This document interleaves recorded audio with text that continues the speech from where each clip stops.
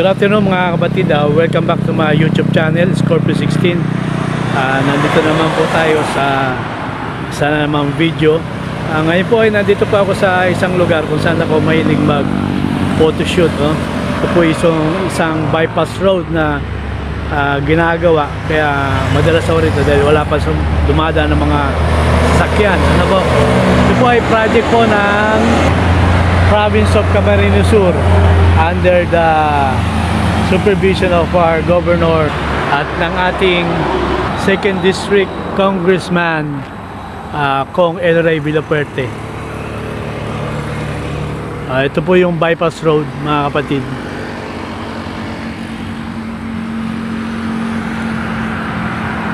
Milor Pili Bypass Road.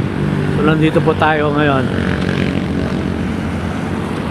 Gagawa po ako ng isang meron lang po akong i-share sa inyo regarding sa pagiging responsible rider. Tara po, samahan niyo po ako para discuss ko sa inyo kung ano yung mga kailangan para maging isang responsible rider.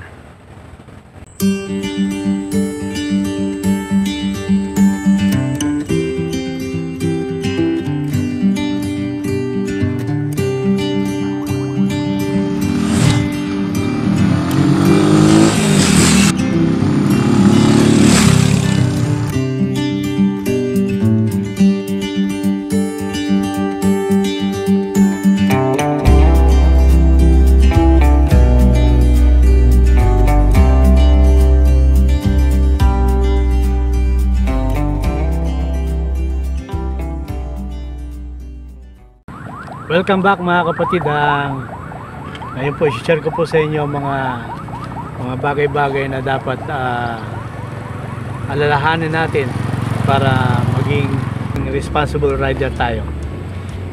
Unang-una po, bago po tayo umalis sa ating garahe, i-check po muna po natin kung dala po natin ang ating driver's license. Kung dala po natin ang driver's license natin, normally nasa pitaka yan. Check po natin kung expired na po to o hindi pa. So malalaman nyo po yan kung expired o hindi kasi birthday yan ang expiration ng driver's license. So sa ngayon ay 5 years na po ang expiration ng driver's license. So kung hindi po expired ang driver's license yun, nasa pitaka, okay, laging dala, nasa loob ng pitaka.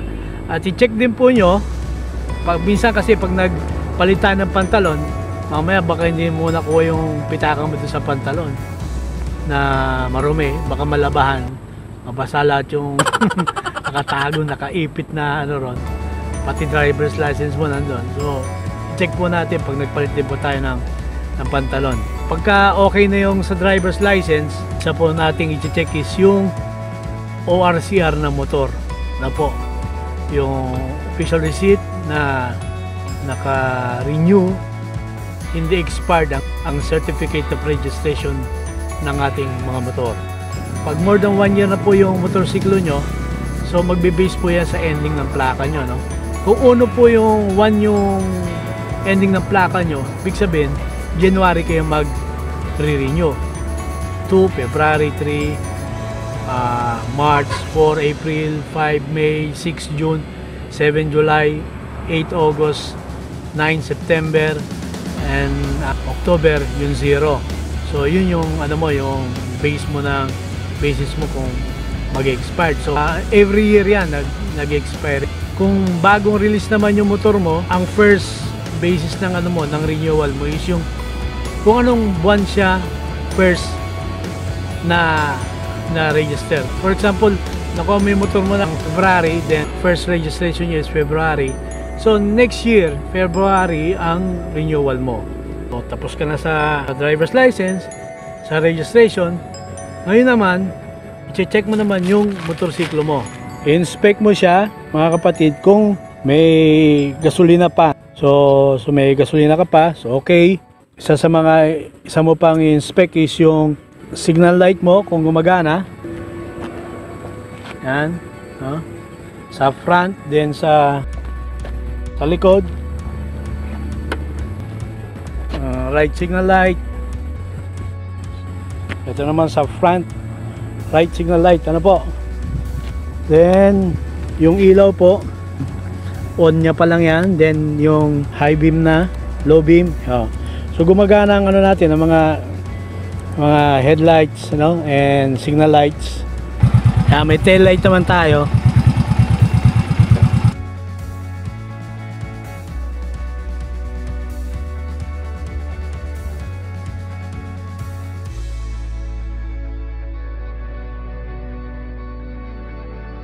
Check na natin guys yung mga electricals, lahat, driver's license, ORCR, kompleto.